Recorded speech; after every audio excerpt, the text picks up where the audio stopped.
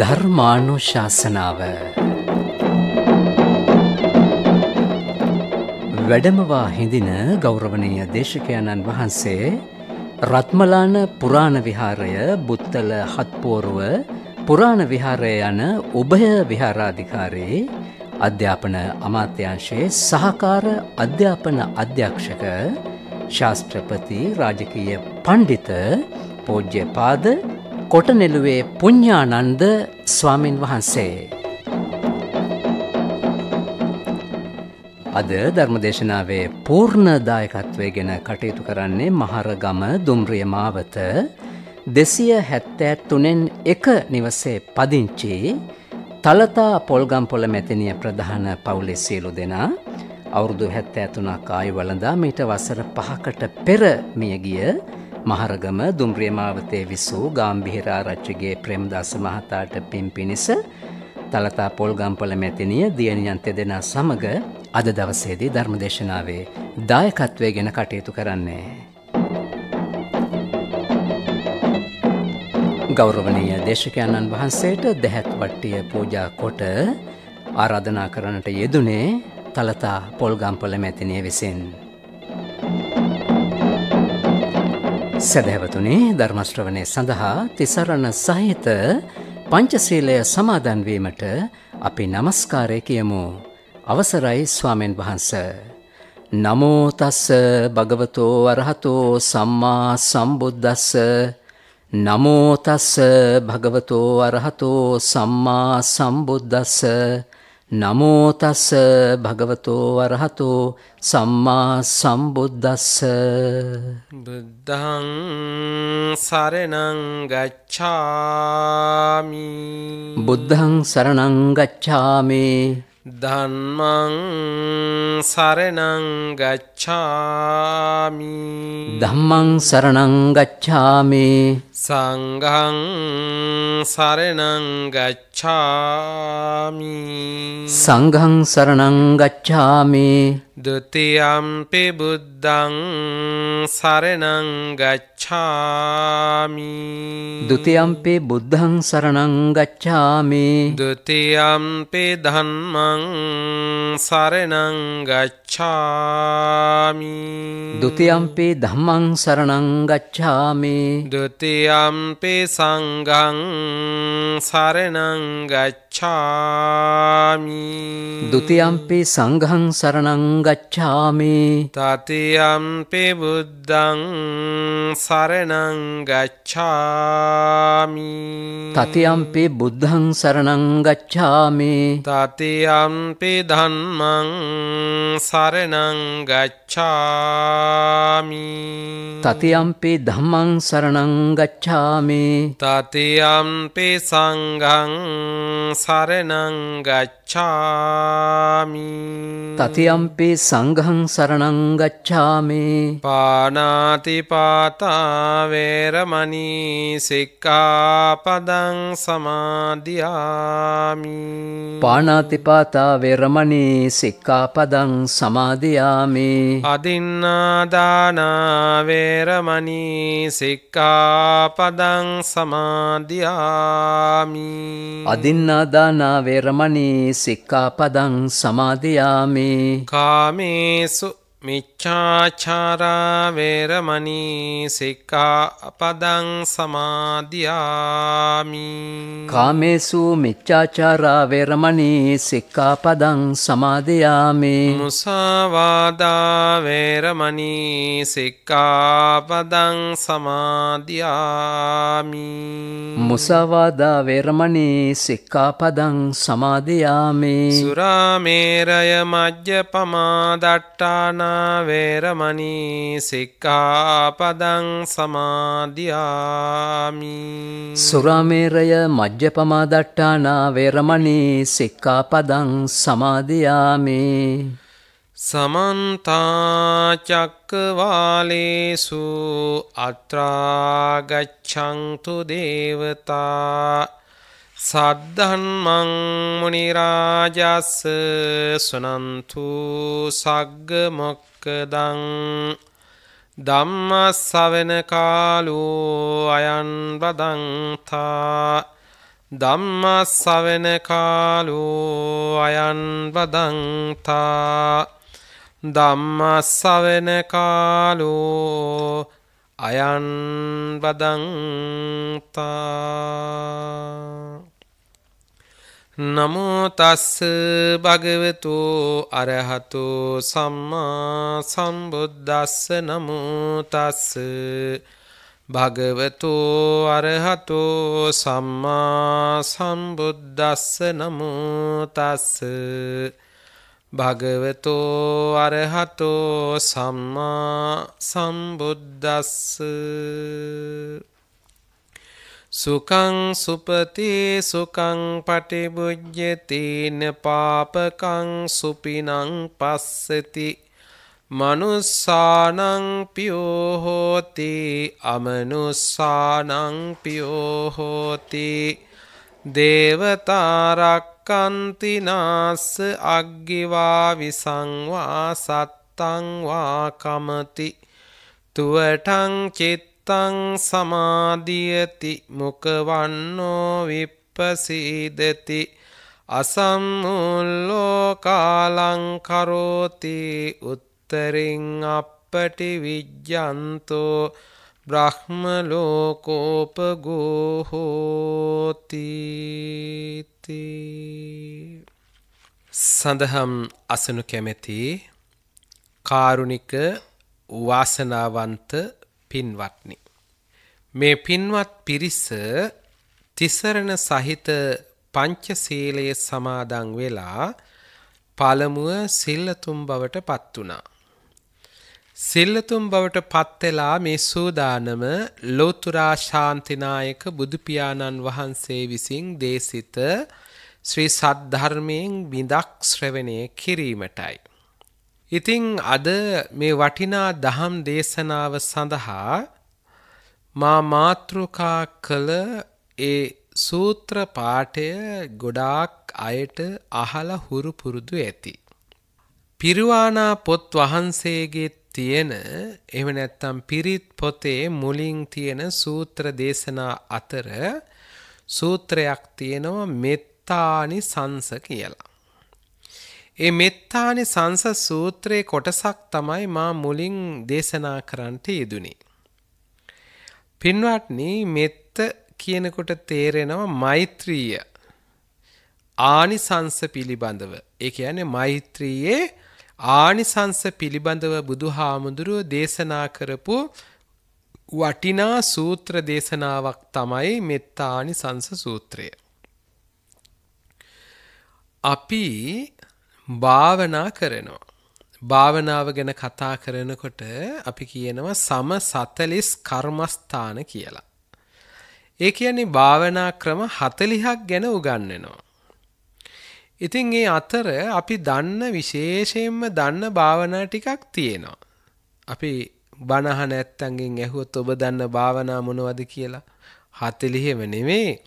අඩුම ගානේ ඔය ටිකක් ප්‍රසිද්ධ ඒවා ටිකක් තියෙනවනේ. මෛත්‍රී භාවනාව, ඊළඟට පිළිකුල් භාවනාව, ආනාපාන සති භාවනාව, බුද්ධානුස්සතිය, ඔය වගේ ප්‍රසිද්ධ භාවනා ටිකක් තියෙන එකක් තමයි මෛත්‍රී භාවනාව කියන එකත් අපි කවුරුත් දන්නේ එකක්. චූටි කාලේ ඉඳලම කියලා දෙන එක තමයි මෛත්‍රී භාවනාව. මම නිදුක් වෙම්මා නිරෝගී වෙම්මා කියලා දෙනවා.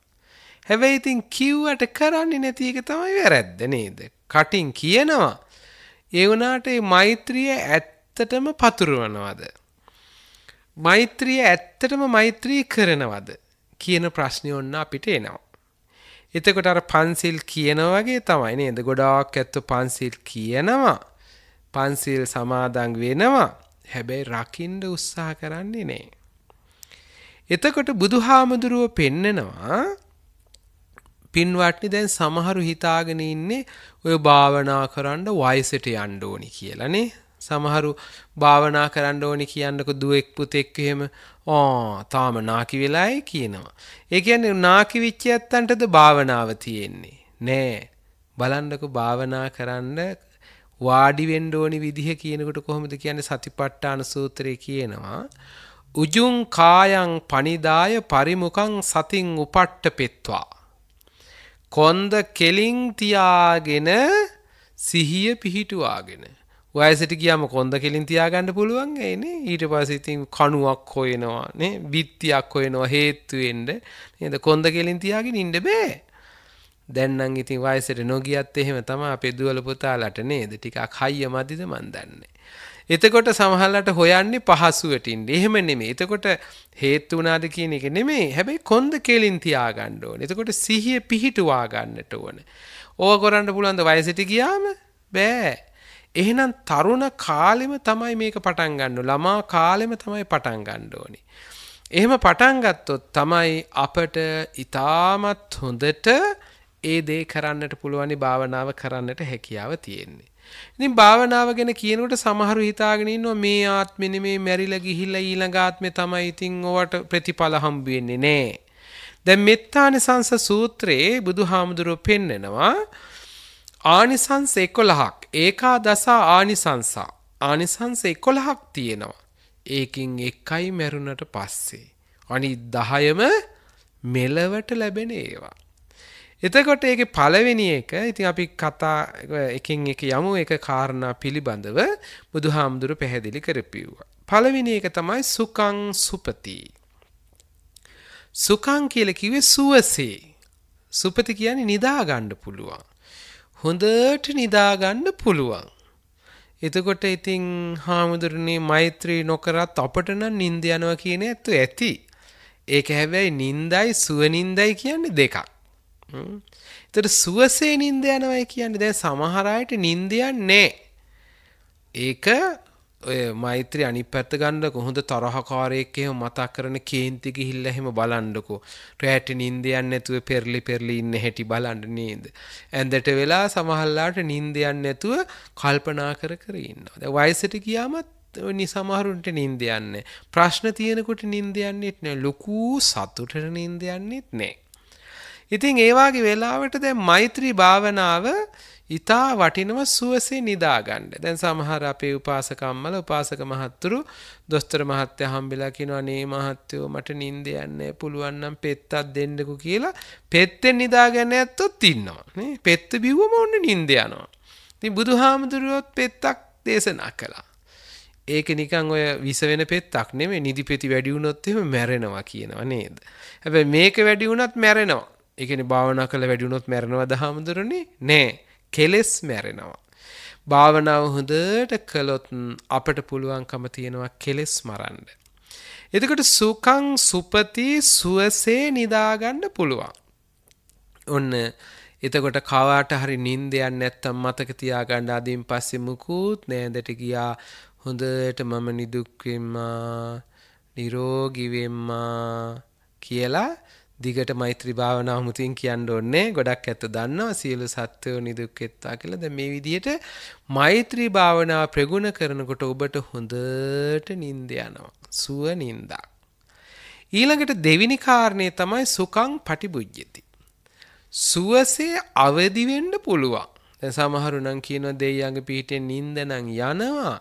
උදේට නැගිට ගන්න තියෙන අමාරුව නේද? නැගිටින්න ගියාම හරි අමාරුයි, ඇඟ රිදෙනවා, කම්මැලි, හරි අමාරුයි නැගිටින්න. කිසිම ප්‍රබෝධමත් ගතියක් නැහැ. සමහරු කෙන්දරි ගගා ඉතින් වැඩට යන්න ඕනේ හින්දා නැගිටිනවා නේද? සමහර අයත් හරි අමාරුවෙන් නැගිටින්නේ. ඒ සුව ගතියක් නැහැ. ඉතින් සුවසේ අවදි වෙන්න නම් මොකද වෙන්නේ? අපිට ඔන්න මෛත්‍රී භාවනාවේ වැදගත්කම.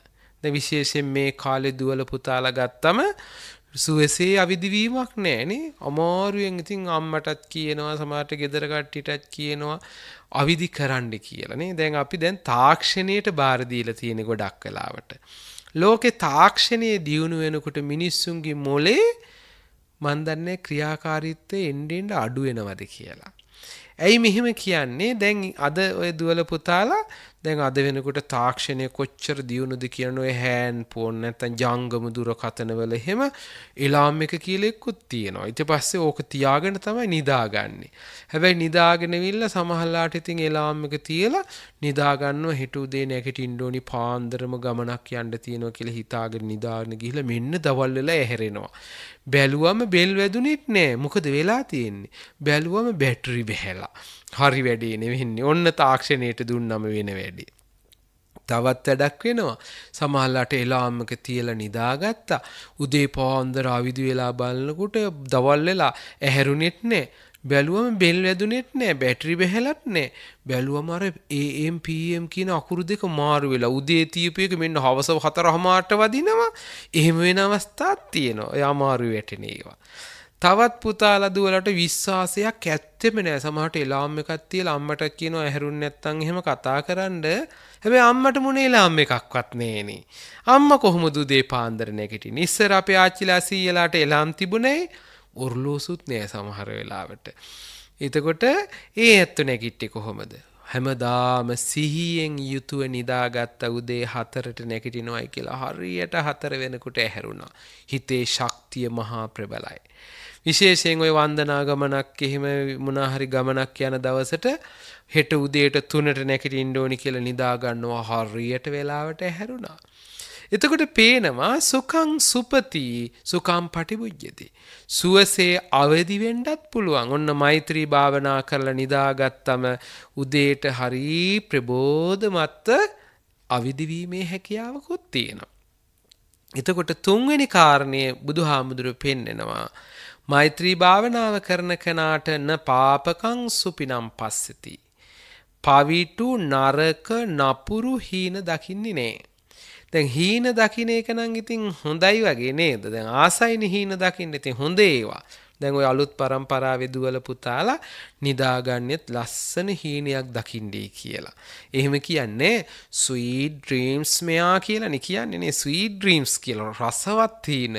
හොඳ ඒවා. ඉතින් හොඳ ඒවා දකින්න කමක් නැහැනේ. නපුරු ඒවා දකින්න නැතුව මේ ඩේන්ජර් ඒවා දකින්න නැතුව භයානක ඒවා දකින්න නැතුව ඉතින් ඒ සමහරලාට නිින්ද ගියාගෙන එනකොට බල්ලෙක් හපන්න පනිනවා. සමහරට ප්‍රපාතයකට වැටෙන්න හදනවා. වාහනයක හැප්පෙන්න හදනවා. සර්පීය එනවා. ඉතින් මේවා එනකොට බය වෙනකොට බය වෙලා ඇහැරෙනවා. ඉතින් සමහරලාට ගහන්න හදනවා. ඉතින් එක එක ඒවා දකින්නවා. ඒ නපුරු හීන දකින්න එක සුව නිින්දකට වටින්නේ. එහෙනම් මෛත්‍රී භාවනාව කරන කෙනා කවදාවත් න පාපකං සුපිනම් පස්සති. පවිටු නරක නපුරු හීන කවදාවත් දකින්නේ නෑ. ඒ නිසා බුදුහාමුදුරුවෝ පෙන්වුවා තුන්වෙනි කාරණේ හැටියට න පාපකං සුපිනම් පස්සති පවිටු නරක හීන දකින්නේ මෛත්‍රී කරන කෙනා. ඊළඟට හතරවෙනි කාරණේ හැටියට මනුස්සානම් පියෝ හෝති. මිනිස්සුන්ට ප්‍රිය වෙනවා. ඒකට මිනිස්සුන්ට කිව්වම මේ කාන්තාවන්ට ප්‍රිය වෙන්නේ නැද්ද කියලා හිතෙන්න පුළුවන් නෑ.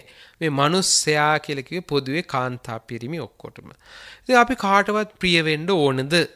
කෙනෙක් අහන්න පුළුවන් අපි කාටවත් ප්‍රිය වෙන්න ඕනද? ඕ අපි හැම කෙනෙකුටම ප්‍රිය වෙන්න ඕනේ. අපි ආසයිනේ අනිත් අය අපිට ප්‍රිය වෙනවා නම් ඒ ඇත්ත කැමති නන්නේ. අපි ඇඳුම් අඳින්නෙත් එහෙමනේ. ඇඳුනුත් අඳින්නේ අනිත් අයට පේන්නේ නේ. ලස්සන ලස්සන ඇඳුම් අඳින්නේ මේකප් දාන්නේ නේද? ඔක්කොම කරන්නේ කාට පේන්නද? අනිත් අයට පේන්නේ. නැත්තම් ගෙදර ඉන්නකොටත් හොඳ ලස්සනට කොණ්ඩේ පීරගෙන අලුත් ඇඳුමක් ඇඳගෙන ඉන්නවද? නෑ තමන්ට ඔහෙව මොකක් හරි ඇඳගෙන ඉන්නවා. හැබැයි එළියට බහිනකොට ලස්සනට ඇඳලා නේද මේකප් දාලා මාල වලලු මුදු කරාඹු ඒව මේව දාලා ලස්සන වෙලා යන්නේ කාට පේන්නද? අනිත් අයට පේන්නේ. එතකොට අනිත් අය කැමති වෙනවා. ලස්සනයි කියනවනම් ඔයා හොඳයි කියනවනම් හරි කැමති. එතකොට මෛත්‍රී කරන කෙනා හැම කෙනාටම ප්‍රිය වෙනවා. දැන් සමහරු ඉන්නවා හරි අප්පිරියයි. ඉතින් සමහරලාට ඉතින් අපි කැමති නෑ එහෙම කියන්න. නමුත් සමහරු බලන්නකො ගම්වල එහෙම ඉන්නවා. ඔය ගොඩක් වෙලාවට ගම්වල නගරෙත් ඉන්නවා. නැතුව නෙමෙයි. එතකොට සමහරු ඉන්නවා ඉරිෂියාවෙන්, වෛරයෙන්, ක්‍රෝධයෙන් පුපුර කේලම් කියා අනිත් අයට අංචි අදිනවා කියලා කියන්නේ එහෙම කරන මහා නරක ඇත්තු ඉන්නවා. ඒ අය අනිත් අයට ප්‍රියද කියන්නකෝ ආපු දකින්නවත් කැමති නෑ. සමහර ඒ වගේ සමහරු කියනවා උදේට දැක්කොත් කැඳක් නැහැ කියලා කියන්නේ නේ. හරි මුස්පේත්තුයි කියනවා. දවසම ඉවරයි කියන. ඔහොම කතා කියනවා. ඒ අය දකින්නවත් කැමති නෑ, දකින්නත් අකමැති. ඒ වගේම සමහරු ඉන්නවා හරි ප්‍රියයි. ඔය මෛත්‍රියෙන් කටයුතු කරන, ආදරයෙන් කටයුතු කරන, හිනහ මුසු මූණෙන් ඉන්න, ආදරය, කරුණාව, මෛත්‍රිය තියන අයට හැම කෙනෙක්ම කැමතියි. දැන් ඔයගොල්ලන්ගෙත් දැන් මේ බණ අහන පිරිස හිතන්නකෝ අපෙත් ඔය වගේ ඇත්තෝ නැද්ද? ඉන්න ඕන තරම්. ඒ වගේ ප්‍රිය අය දැක්කම මොකද කරන්නේ? ඒ ඇත්තන්ට හරි කැමති කියන්නේ කියලා ගෙන්න ගන්නෙ. සමහරලාට කියනවා අලුත් අවුරුද්ද ලබනකොටම අක්ක එහෙනම් ඉන්න අපේ ගෙදර. අයියත් එක්කම ඉන්නකෝ කියලා ගෙන්න ගන්නෙ. අපි කඩයක් දානවා විවෘත කරන්න එනව නේද? පහනපත්තු කරන්න එනව නේද? කෑම මේසි ඉඳුල් කරන්න එනව නේද? කියලා ගෙන්න ගන්නෙ. කවුද ඒ ගෙන්න ගන්නෙ? ආදරේ, මෛත්‍රී, කරුණා ටිකක් හරි තියෙන ඇත්තෝනේ. නැත්තම් අපෝ කියන්නවත් ඕනේ නෑනේ. ඒ ඇත්තෝ අමතක කරලම දානවා. ඕනන්නෙම නෑ. ඒ ඇයි හොඳයි කන් ඕනන්නෙම නෑ කියලා ඒ ඇත්තෝ කපලා දානවා කියලා කියන්නේ අපි. එතකොට ඇයි ඒ? එතකොට පේනවා මනුස්සානම් පියෝ හෝති, මිනිස්සුන්ට ප්‍රිය වෙනවා, කවුරුත් ආස කරනවා, ආදරය කරනවා. කාටද? මෛත්‍රී කරන කෙනාට. ඊළඟට අමනුස්සානම් පියෝ හෝති, අමනුස්සයොත් ප්‍රිය වෙනවා. කවුද අමනුස්සයෝ කියලා කිව්වේ? මිනිස්සු නොවන අය. කවුද මිනිස්සු නොවෙන්නේ? සමහරලාට කියන්න පුළුවන් අපේ ගෙදරත් ඉන්නේ අමනුස්සයෙක් කියන. අල්ලපුවත් ඉන්නේ අමනුස්සයෙක්, මිනිහෙක් නෙමෙයි කියලා කියන. ඒ අපි නිකන් කියන ඒවානේ. ඒවා නෙමෙයි. මිනිස්සු නොවන දෙවියෝ වෙන්න පුළුවන්. යක්ෂ, പ്രേත, පිසාච, කුම්භාණ්ඩ ආදී තිරිසන් සත්‍යයගේ පටන් අපිට මිනිස්සු නොවන ඇත්තෝ. ඒ ඇත්තොත් ප්‍රිය වෙනවා. දැන් අපි ආදරේ, මෛත්‍රී, කරුණාව තියෙනකොට දැන් හිතන්නකෝ දැන් බල්ලෙක් වුණත් සමහරවිට හපන්න එනකොට අපි මොකද කරන්නේ? ඉංජු කියලා පොඩ්ඩක් ඇඟිල්ල එහෙම තට්ටු කරලා පොඩ්ඩක් ආදරේ පෙන්නපු ගමන් ඌ හිතනවා මේ අපේ කෙනෙක් වෙයි කියලා නේද? සමහරවිට බුරාගෙන ඇවිල්ලා නතර වෙනවා ඉංජු කියලා පොඩ්ඩක් ඌට ආදරේ පාපු ගමන් ඌ නතර වෙනවනේ. අපි ළඟ ගොඩක් මෛත්‍රී අඩු හින්දා නේද? බලන්නකො වැඩිපුර තිබුණා නම් බුදුහාමුදුරු ළඟට ආපු නාලාගිරි ඇතා එහෙම කොහොමද නේද? මහා සද්දන්ත හස්ති රාජ්‍යව පවා මෙල්ල කරන්න පුළුවන්. ඒ ආදරේ, මෛත්‍රිය, කරුණාව විශාල වුණාම ඕනම යක්ෂ, പ്രേත, භූත, පිසාච, කුම්භාණ්ඩ ඕන කෙනෙක් මෙල්ල කරන්න පුළුවන් මෛත්‍රියෙන්. ඒතර බුදුහාමුදුරු පෙන්නවා ඒ වගේම අමනුස්සානම් පියෝ හෝති, අමනුෂ්‍යෝ ප්‍රිය වෙනවා. ඔබ දන්නවා කර්ණීයමෙත සූත්‍රය කියලා සූත්‍ර දේශනාවක් තියෙනවා. අපේ උපාසකම්මලා මහත්තුරු කවුරුත් දන්න සූත්‍රයනේ කර්ණීයමෙත සූත්‍රය. ඔය සූත්‍රය දේශනා කළේ ඇයි? ඒත් ඔය වගේ ස්වාමින් වහන්සේලා කැලේට ගිහිල්ලා උන්වහන්සේලා භාවනා කරනකොට ඒ කැලේ හිටපු අමනුෂ්‍ය කොට්ටාසයන් උන්වහන්සේලාට හිරිහැර කළා. අපේ වචනෙන් කියවනම් හොල්මන් කළා. කරදර කළා. ඊට පස්සේ උන්වහන්සේලා බුදුහාමුදුර ළඟට වැඩම කරලා සිහිපත් කරා බුදුහාමුදුරනේ කැලේ නම් භාවනා කරන්න බෑ, හොල්මන් කරනවා. බුදුහාමුදුරුවෝ ඊට පස්සේ කර්ණීයමෙත සූත්‍රය ගෙන්නුවා. උගන්නලා ඒ සූත්‍රය මතක ඇති ඔබට එක තැනක අහුවෙනවා මාතා යතා නියම් පුත්තං ආයුසායක පුත්ත මනුරක්කේ. එකම දරුවෙක් ඉන්න අම්මා කෙනෙක් ඒ දරුවට කොච්චර ආදරේද? එතකොට ඒ වගේම දීගාවායේ මහන්තාවා මජ්ජිමා රස්ස කානුකුතුලා ඔහොම කියනවා. එතකොට මහා දික්කුණ, මහත්තුණ, කෙට්ටු, චූටි, ලොකු, ඇහැට පේන, නොපෙනෙන, ළඟ ඉන්න, දුර ඉන්න හැම කෙනාටම මෛත්‍රී කරනවා. එතකොට ටික දවසක් එහෙම මෛත්‍රී කරනකොට අර කරදර කරපු ඇත්තෝ ආයෙත් කරදර කරේ නෑ කියලා බණ පොතේ සඳහන් වෙනවා. ඔබටත් මේ කියන්නේ ඔබේ ගෙදර කරදර බාධක ඒව මේව ලෙඩ රෝග ඒව මේව වැඩි නම් ඔන්න පටන් ගන්න හොඳම දේ. බුදුන් වැඳලා ටිකක් භාවනා කරලා කර්ණීයමෙත සූත්‍රය එහෙම දේශනා කළාම කර්ණීයමෙත සූත්‍රය කිව්වම ඔබට ආශිර්වාදයක් වෙයි. දැන් සමහරව අහනවා හාමුදුරනේ ගෙදර පිරික් කිව්වට කමක් නැද්ද? එහෙනම් කොහෙද කියන්නේ? ගෙදර තමයි කියන්නේ. හැමදාම එහෙනම් පන්සලේ ගිහිල්ලා කියන්නේ හාමුදුරන්ට ආශිර්වාද කරන්නේ. ගෙදරට ආශිර්වාදයක් වෙන්න ගෙදරත් පිරිත් කියන්න ඕනේ. භාවනාවත් කරන්නට ඕනේ. භාවනාව කියන්නේ තිතා වටින දෙයක්. එතකොට එහෙම භාවනා කරනකොට මෛත්‍රී භාවනාව කරනකොට මනුස්සානම් පියෝ හෝති අමනුස්සානම් පියෝ හෝති. ඒ වගේම තවත් එකක් කියනවා දේවතා රක්칸ති. දෙවියෝ රකින්නවා. පින්වත්නි ඒකත් හරි පුදුමයි. දැන් අපිට අහනකෝ දෙයියෝ සමහරව අහනවා දෙයියෝ පේන්න නැති වෙන්න පුළුවන්. දෙවියන්ගේ රැකවරණය ආරක්ෂාව අපට ලැබෙනවා. දැන් සමහර වෙලාවට ඔබ දැකලා ඇති සමහර අවස්ථාවලදී සමහරු කියනවා 99න් බේරුණා නිකන් දෙයියෝ බැලුවා වගේ කියලා. වගේ නෙමෙයි දෙයියෝද බැලුවේ කියලා කවුද දන්නේ? සමහරට අපට කරදරයක් වෙන්න ගිය වෙලාවට අපි වළක්වනවා. අපිට ආරක්ෂාව දෙනවා. ඉතින් මම පහුගිය දවසක ඔය අන්තර්ජාලයේ දැක්ක වීඩියෝ එකක්. ඒක මාතෘකාව නිසා උවමනාවෙන්ම බැලුවා. ඒකේ තිබුණේ මරුව නිවාඩු ගිය දවසක් කියලා. ඒ කියන්නේ මාරයා නිවාඩු ගිහිල්ලයි කිව්වම ඉතින් උවමනාවෙන් බැලුවම ඇත්තටම මාරයා නිවාඩු ගිහිල්ලා. ඌට අමතක වෙලාද කොහොදේදා. මොකද මේ මැරෙන්නම ඕනි ඒවා දැන් සමහරවල් අනතුරු වෙලා එක අවස්ථාවක දැක්කා මේ මෝටර් සයිකල් එකක නැත්තම් ඔය යතුරු පැදියේක මිනිස්සෙක් එනවා ලොකු ලොරියක් එනවා ලොරියට හැප්පෙනවා ඊට පස්සේ මිනිස්සයා එහෙම පෙරලෙනවා ලොරිය යනවා ටිකක් දුර ගිහිල්ලා ලොරිය නතර කරලා බලනවා අර යටිවිච්ච මිනිස්සයා කොයිද කියලා. ඒ මිනිස්සයා යටින් එළියට ඇවිල්ලා මෙන්න ඇවිදගෙන යනවා. කිසිම හීරිල්ලක්වත් නැහැ. හරි පුදුමයි. ඉතින් ඒ වාගේ සමහර කීපයක්ම තිබුණා ඒ වාගේ මහා තව අම්මා කෙනෙකුයි දරුවෙකුයි ඒත් ඒ වගේ බැම්මක් අයිනේ කතා කර කර ඉන්නවා එක්කෙනෙක් කතා කරනවා මොකක්ද එහෙකට ඉතින් යනකොටම අර බැම්ම කඩාගෙන වැටෙනවා හිටියනම් මැරෙනවා. ඉතින් සමහර වෙලාවට ඒ වගේ දේවල් තවත් අනතුරක් වෙනවා ඒත් වාහනයක් එනවා ඇඟේ හැප්පෙන්න එනකොටම තව වාහනයක් ඇවිල්ලා අරකේ හැප්පිලා දෙක දෙපැත්තෙන් යනවා මිනිස්සයා මැදට වෙලා ඉන්නවා මිනිස්සයා බේරිලා. ඉතින් ඒ වාගේ මහ පුදුම එකක්. තවත් අවස්ථාවක් දැක්ක එදා ඒ වීඩියෝ එකතුවක් තිබුණා.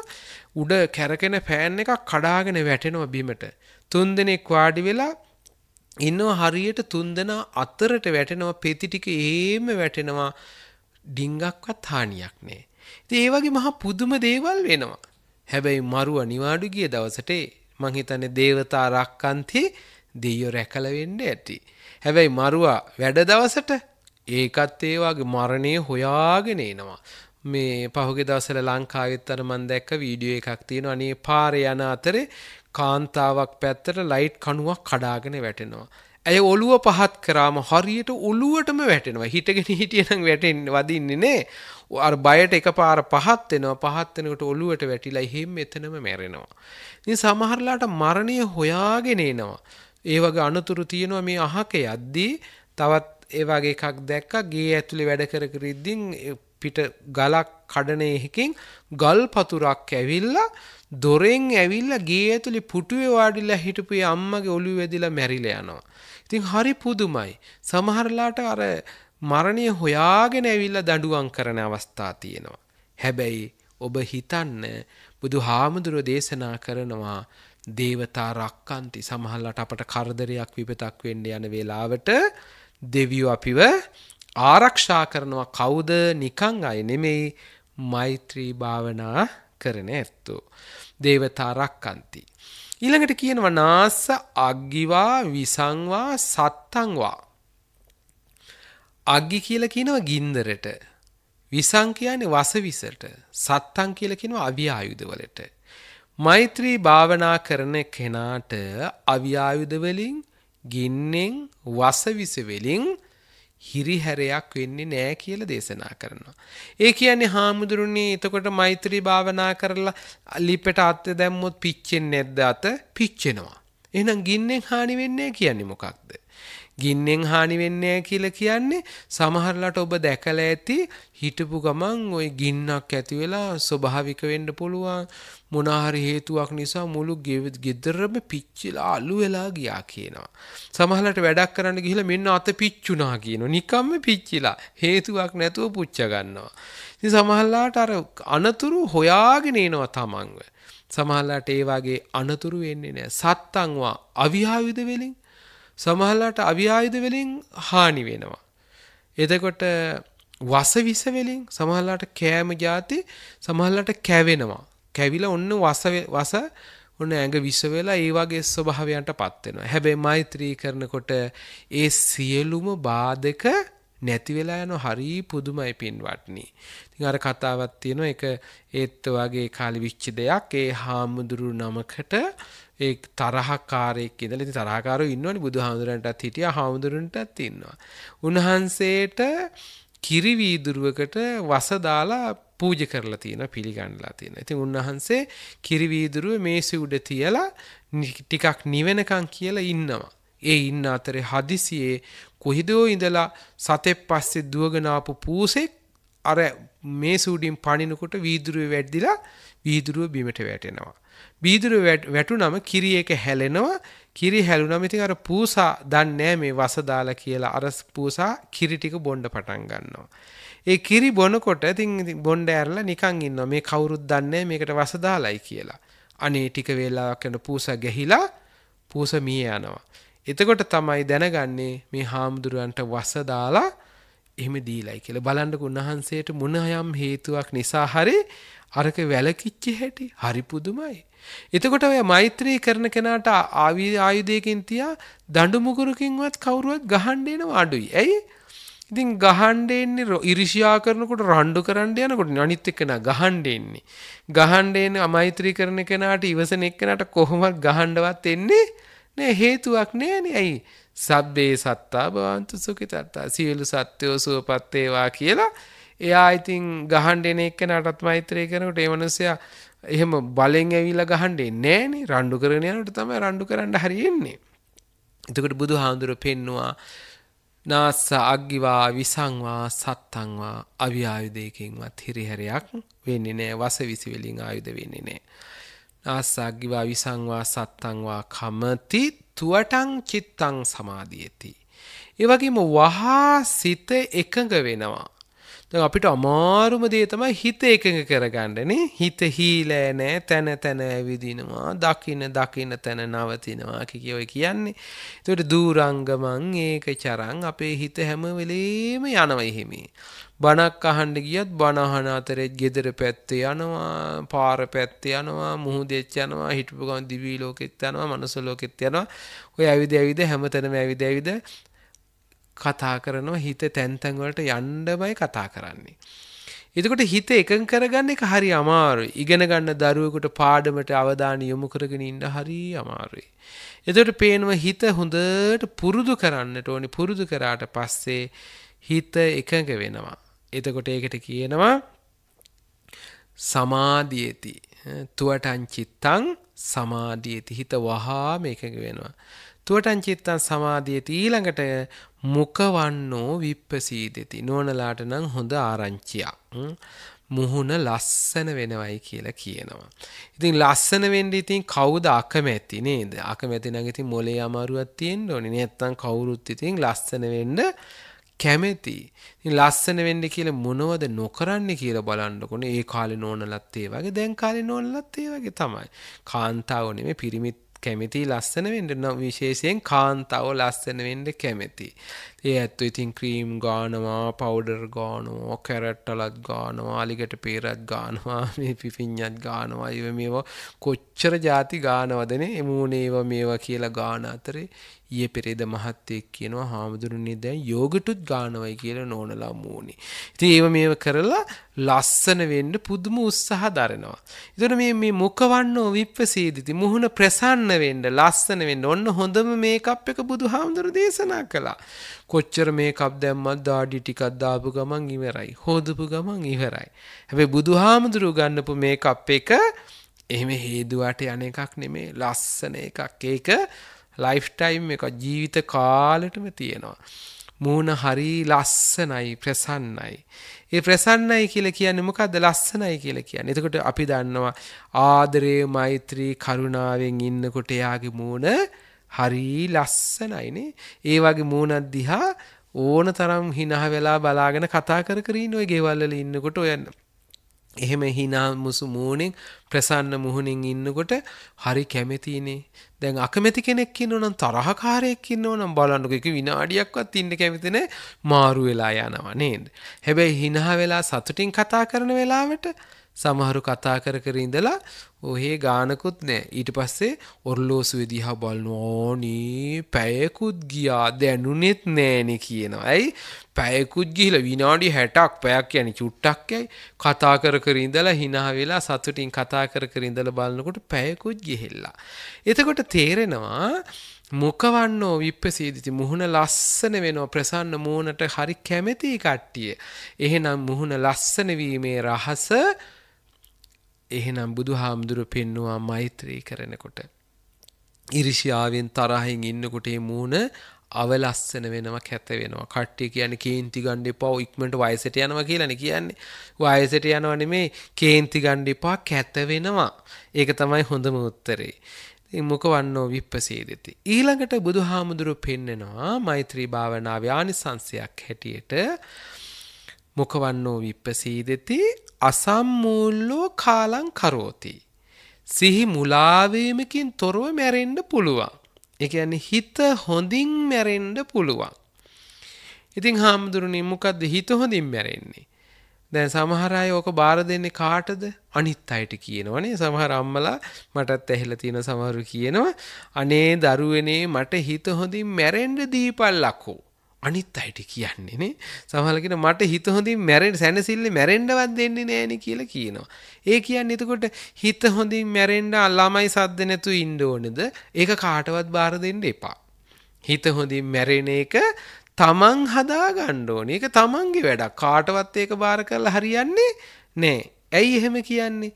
තමන් අනිත් අය කරන දේ නිසා තමන්ගේ හිත අසන්තෝෂ කරගන්න ඕනන්නේ නෑ.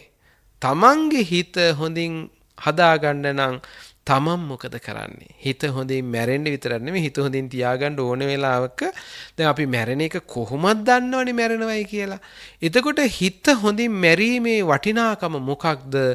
ඊළඟ උපතට බලපාන්නේ මිය යන්නේක. දැන් අපෙන් ඇහුවොත් ජීවිතේ වටිනා මේක මොකක්ද කියලා ජීවත් වෙන එකද උපන්දිනේද ඔහොම එක එක තියෙන ඇනිවර්සරි එක කියයි නේද වෙඩින් එක කියයි ඔය එක එක දින තියෙනවා කට්ටියට ජීවිතේ වැද්දගත්ම දිනේ මොකද්ද මිය යන දවසේ. ඇයි මේ ආත්මේ මොනා හරි වෙලා මැරෙන දවසේ මැරෙන මොහොතේ සිත නරක සිතක් පහළ වුණොත් එහෙම උපදින්නේ නරක තැනක. කොච්චර හොඳට හිටියත් වැඩක් නෑ නරක සිතක් පහළ වුණොත්. සමහරවිට නරකට හිටපු මිනිස්සුන්ටත් හොඳ හිතක් පහළ වුණොත් සමහරලාට හොඳ තැනක උපදිනවා. හැබැයි හොඳ තැනක ඉපදුනාට පොඩි ප්‍රශ්නයක් තියෙනවා. කෙලේ නරක දේවල් නිසා සමහරට නරක විපාක එනවා. අපිත් මනුස්ස ලෝකෙ ඉපදිලා සමහර ඇත්තෝ මිනිස්සෙක් වෙනවා කියන්නේ හොඳ ජීවිතයක් නේ හොඳ මිනිස්සෙක් කියලා ඉපදිලා. සමහරුන්ට ජීවිතේම දුක දුක දුක ප්‍රශ්න කරදර ඇයි සංසාරේ කරගත්ත අකුසල කර්ම. සමහර වෙලාවට අපි හිත හොඳින් මැරෙනවයි කියලා දෙවියෙක් වෙන්න පුළුවන් වුණොත් කොච්චර හොඳද? මනුෂ්‍යාත්මයක් ලබන්න පුළුවන් වුණොත් කොච්චර හොඳද? ඒ නිසා මෛත්‍රී භාවනාව කරන කෙනාගේ හිත වික්ෂිප්ත වෙන්නේ නැතුව හිත නරක පැත්තකට යන්නේ නැතුව හිත හොඳින් තබාගෙන මිය යෑමේ හැකියාව ලැබෙනවා. ඒකයි කිව්වේ අසම්මූල්ලෝ කාලං කරෝති. සිහි මුලාවෙමකින් තොරව මිය යන්නට පුළුවන්. ඊළඟට බුදුහාමුදුරුවෝ දේශනා කළේ ඔය 10ක් මං කරුණු දැන් දේශනා කළා. ඒ 10ම මෙලවට හේතු වෙන ඒවා. තව එකක් තියෙනවා. ඒක කියනවා උත්තරින් අප්පටි විජ්ජන්තෝ බ්‍රහ්ම ලෝකෝපගෝ හෝති. ඔන්න 11 වෙනි ආනිසංසය තමයි පින්වත්නි මරුණට පස්සේ බ්‍රහ්ම ලෝකෙ උපදින්නට පුළුවන්කමකුත් තියෙනවා. මෛත්‍රී භාවනාව හොඳට වැඩුවම මෛත්‍රී භාවනාව ප්‍රගුණ කළාම දිගින් දිගට පින්වත්නි මොකද වෙන්නේ? හිත එකඟ වෙනවා. ඒ තුලින් ධ්‍යාන පවා ලබා ගන්නට පුළුවන්කම තියෙනවා. ඒ වගේ ධ්‍යාන වගේ ලබා ගත්තම් පින්වත්නි මේ මනුස්ස ලෝකේ දිව්‍ය ලෝකේ නෙමෙයි ඊටත් එහා ගිහිල්ලා බ්‍රහ්ම ලෝකවල උපදින්නට හැකියාව තියෙනවා. එතකොට බ්‍රහ්ම ලෝකේ උපදිනවයි කිව්වම සමහර අය හිතනවා මේ බ්‍රහ්ම ලෝකේ යන එකත් ලෙහෙසි වැඩක් නෙමෙයි අමාරු වැඩක් නේ. ඔව් අමාරු වැඩක් තමයි. හැබැයි මේ බ්‍රහ්ම ලෝකේ තියා දිවි ලෝකේ යන්න හරි මනුස්සාත්මයක් හරි ලබන්නට අපි මහන්සි වෙන්නට ඕනේ පින්වත්නි. මහන්සි වෙලා භාවනා කරලා අපි උත්සාහ කරොත් අපි කාටවත් බැරි නැහැ. ඉතින් අපි දන්නවා මේ ජීවිතේ අපි හැම කෙනෙක්ගෙම කෙලවර වෙන්නේ මරණයෙන්. මරණයෙන් කෙලවර වෙනකොට මේ මරණය කියන එක හරි වැදගත් දෙයක්. වැදගත් දෙයක් කියලා කියන්නේ මරණ අවස්ථාව නැත්නම් මරණයටපත් වෙන අවස්ථාවේ ඔබ දැකලා ඇති ඕන තරම් දුක් විඳින මිනිස්සු. සමහරලාට මරණයටපත් වෙන්න ආසන්න වෙලා අපි කියන අපේ වචනෙන් කියනවා පණ අදිනවයි කියලා. සමහර අය එකට ඇඳට වෙලා සමහරු අවුරුදු ගණන් දුක් විඳ ඉන්නවා. සමහරු හිතනවා අනේ මන් දන්නේ අදද හෙටද මන් දන්නේ කියනවා. මෙන්න සමහරට අර බට ගහලා දැන් අද කාලේ නම් මැෂින් දාලා තියෙනවා. දැන් ඒයි තියලත් මාස ගණන් සමහරලාට ඉන්නවා. එතකොට මේ මරණය කියන එක ඒක වේදනාවක් බවට පත්වලා දුකක් බවට පත්වලා මේ යනවට වඩා අපට හොඳින් මැරෙන්න පුළුවන් නම් ඒකත් හරි වටිනවා නේද? එතකොට මැරෙන්නම වගේම හොඳ තැනක උපදින්න. ඒතකොට උපත කියන එක වැදගත් වෙනවා. දැන් අපේ ජීවිතේ හිතන විදිහට මැරෙන්න බෑ. අපි හිතාගෙන ඉන්නවා මං නම් හොඳ එකක් මතක් කරගන්නවා. ඔහොම හිතුවට කරන්න වෙයිද කියලා කවුද දන්නේ නේද? වෙන්නේ නෑ. ඉතින් චූටි කතාවකුත් මතක් වෙනවා. ඉතින් මේක මිනිස්සෙක් ඉඳලා තියෙන ඒ මිනිස්සයා තරුණ කාලේ නැත්නම් ළමා කාලේ පන්සලේ ගිහිලා බණක් අහලා තියෙනවා හිත හොඳින් මැරුණොත් හොඳ තැනක උපදිනවයි කියලා. ඊට පස්සේ මෙයාට හිතුණා කොහොම හරි මන්නම් හිත හොඳින් මැරෙනවමයි කියලා. එහෙම හිතාගෙන ඔහොම ඊට පස්සේ ඉතින් තරුණ කාලේ කසාදේ බැඳලා විවාහ වුණාට පස්සේ මොහු තීරණය කළා ලැබෙන දරුවන්ට තුනුරුවන් මතක් වෙන විදිහට නම දාන්න ඕනි කියලා. ඉතින් ඒ අතර එක පුතෙක් ඉපදුනා. පළවෙනි පුතාට නම දැම්ම බුද්ධදාස කියලා. ඒ බුදුහාමුදුරු මතක් වුණොත් ඉතින් පුතා අමතක වෙන්න විදිහක් නැහැනේ. දරුවෝ කොහොමත් අමතක වෙන්නේ නැහැ. ඊට පස්සේ ටික කාලයක් ගියාම දෙවිනියටත් දරුවෙක් ලැබුණා. ඒ පුතාට නම දැම්ම ධර්මදාස කියලා. ඒ ධර්මයේ මතක් වුණොත් එහෙම ඒත් හොඳයිනේ. ඊට පස්සේ ඔහම කාලයක් ගිහිල්ලා තුන්වෙනියටත් පුතෙක්. එයාට දැම්ම සංඝදාස කියලා. දැන් බුද්ධදාස, ධම්මදාස, සංඝදාස. ඉතින් පුතාලා තුන්දෙනාට නම දැම්මට ඔහුට කඩයක් තිබුණා. ඉතින් කඩේ කරගෙන මුදලාලි හොඳට සතුටින් හිටියා මිසක් ආයි පන්සල් ගියේ නෑ, දන් දුන්නේ නෑ, පින්කම් කරේ නෑ. ඕම කඩේම කරගෙන දියුණු වෙලා ඉතින් හිටියා. ඉඳලා ඔක්කොටම වෙන වැඩේ වුණා. මොකද්ද ඔක්කොටම වෙන වැඩේ? වයසට ගිහිල්ලා එක්තැන් වෙලා දැන් මරණ මංචකේ ඉන්නවා. දැන් හරියට ඇස් පේන්නෙත් නෑ, කටා කරගන්නත් බෑ හරියට. ඔහේ ඉන්නවා. ඉතින් අසනීපෙලා උඩමැලි අතට ඉන්න වෙලාවේ දරුවෝ ටික වට කරගෙන අනේ දැන් තාත්තා මැරෙන්න ළඟයි. ඉතින් අපිත් ඉතින් හිතන්නේ තැඹිලි හැන්දක් හරි පුවන්න ඕනි. ඔහොමනේ කියන්නේ නේද? ඉතින් බොහෝම අප උපස්ථාන කරනවා. ඒ වෙලාවේ දැන් මේ තාත්තා අහනවා ලොක්කකෝ ලොකු පුතා ඉන්නවද? අහනකොට ලොකු පුතා ළඟම ලොකු පුතා අතක් හොල්ලලා කියනවා තාත්තේ මම මේ බුද්ධදාස මං ළඟම ඉන්නවා තාත්තේ. තාත්තට හරි සතුටුයි. ඉතින් ඇහුවා කෝ දෙවිනියා? දෙවිනියත් ළඟ ධර්මදාස කියනවා තාත්තේ අනිත් පැත්තේ ඉඳලා අත හොල්ලලා කියනවා තාත්තේ මේ මාත් ළඟම ඉන්නවා තාත්තේ. ධර්මදාස නමත් කියලාම කියනවා තාත්තට මතක් වෙන්න. තාත්තට හරි සතුටුයි හිනා වෙලා පොඩි එකා කඩේ වෙන්න ඇති නේද? සංඝදාසත් ළඟම නෑ තාත්තේ මාත් මේ ළඟ කියනකොටම තුන්දෙනාම මෙතන හිටියම කවුද බොලේ කඩේ කියපු ගමන් කෑ ගහගෙන මලා. හිතාගෙන හිටියේ බුදුන් දහම් සඟුම් මතක් වෙන්න.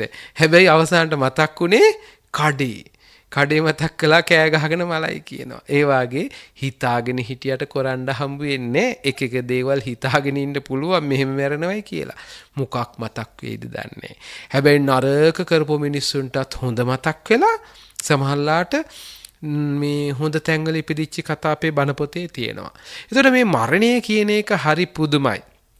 ඒ නිසා පින්වත්නි මැරෙන්න බය වෙන්න එපා. සමහරුන්ට කිව්වොත් එහෙම මරණය ගැන එහෙම කිව්වොත් ආපෝ අව කැපෙන කතා කියන්න එපා කියනවා. නෑ හොඳම කැපෙන වචනේ තමයි මරණය කියලා කියන්නේ. ඒ නිසා ජීවිතේ මරණයට බය වෙන්න එපා. පුළුවන් තරම් භාවනාවට පුරුදු වෙන්න පින්වත්නි. දවසකට බුදුන් ඇදලා අඩුම ගානේ විනාඩි 10ක් 15ක්වත් භාවනා කරන්න පුරුදු කරගන්න. ඒක ජීවිතේ වැදගත් වෙයි. අපිට දවසේ පැය 24ක් තියෙනවා.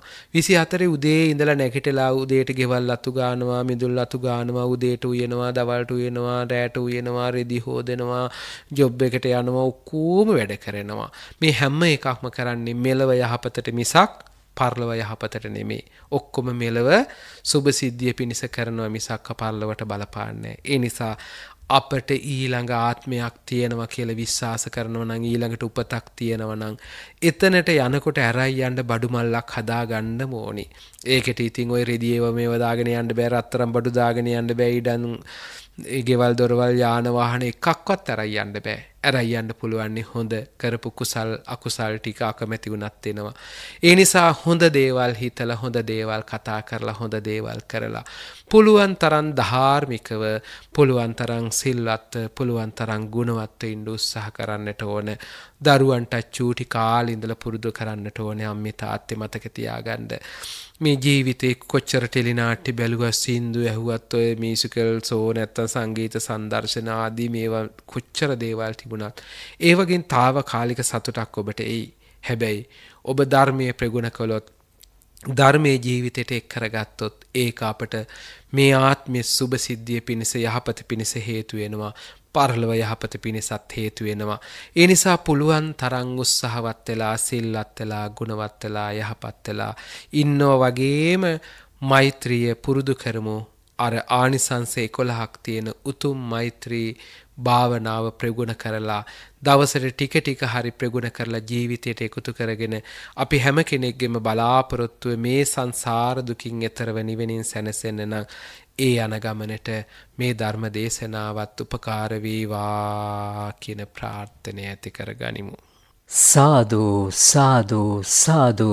ධර්ම දේශනාවේ දායකත්වය සිහිපත් කිරීමට අවසරයි. අවුරුදු 73ක් ආයු වළඳා මීට වසර 5කට පෙර දිවංගත වුණ මහරගම දුම්රිය මාවතේ විසූ ගාම්භීරාරච්චිගේ ප්‍රේමදාස මහතාට පින් අනුමෝදන් කිරීම, එතුමා සිහිපත් කිරීම, එතුමාගේ භවගාමී දිවිය වාසනාවන්ත වේවායි ප්‍රාර්ථනා කිරීම, එතුමාට පින්පෙත් අනුමෝදන් කිරීමේ මුඛ්‍ය පරමාර්ථය ඇතිව ධර්මදේශනාවේ දායකත්වයට එක්වන්නේ තලතා පොල්ගම්පල මැතිනිය, ඒ වගේම දියණියන් තිදෙනා, පවුලේ සියලු දෙනා, ඒ වගේම ගාම්භීරාරච්චිගේ ප්‍රේමදාස මහතාගේ දෙමව්පියන් ජී.ඒ. මාදිරිස් මැතිතුමා සිහිපත් කිරීම, පින් අනුමෝදන් කිරීම, ජී.ඒ. හීන්හාමි මෑණියන් මාතාව සිහිපත් කිරීම, පින් අනුමෝදන් කිරීම, තලතා පොල්ගම්පල මැතිනියගේ දෙමව්පියන් ආර්.ඩී.බී. පොල්ගම්පල පියාණන් සිහිපත් කිරීම,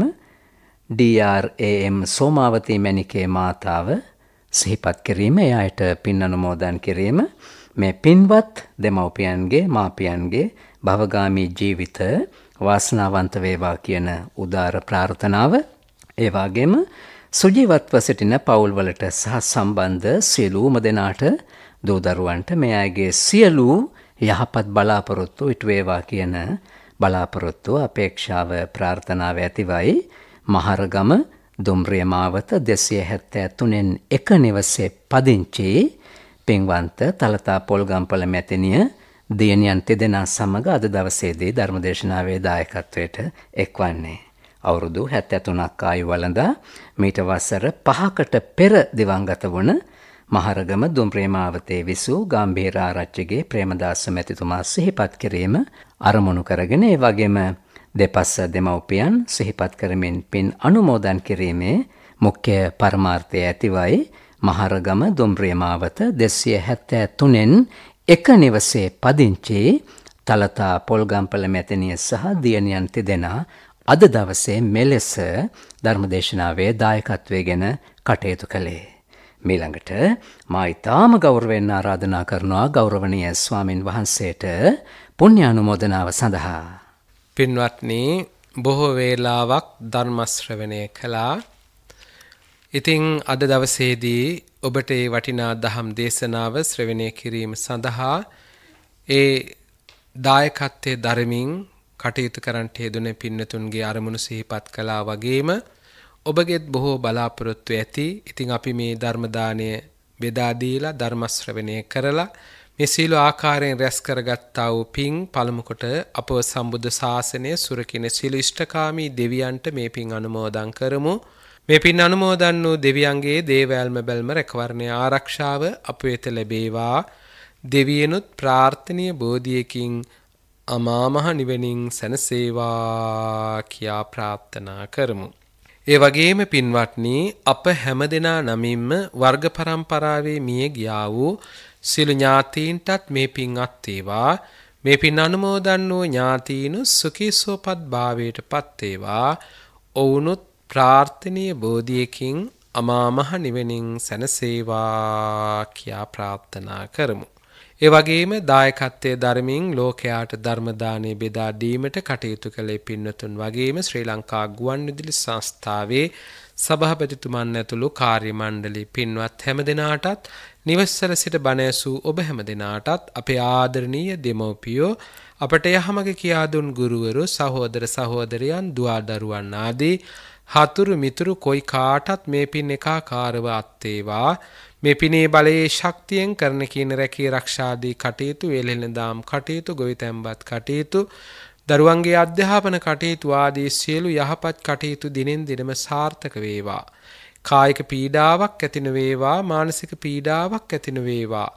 යහපත් වූ සිතන සිතුමන් පතන පැතුමන් නිට වූ වාසනාවන්ත ජීවිතයක කෙලවර සංසාර දුකින් අත් මිදී නිවනින් සැනසෙන්නටත් මේ රැස් කරගත්තා වූ පින්කම හේතු වේවා, වාසනාව වේවා කියා ප්‍රාර්ථනා කරමු. දෙවියන්ටත් පින් දෙමු. ආකාසට්ටා ච බුම්මට්ටා දේවා නාග මහිද්దికා පුඤ්ඤන්තං අනුමෝදිත්වා චිරං රක්ඛන්ති ලෝක සාසනං. ආකාසට්ටා ච බුම්මට්ටා දේවා නාග මහිද්దికා පුඤ්ඤන්තං අනුමෝදිත්වා චිරං රක්ඛන්තු දේශනං.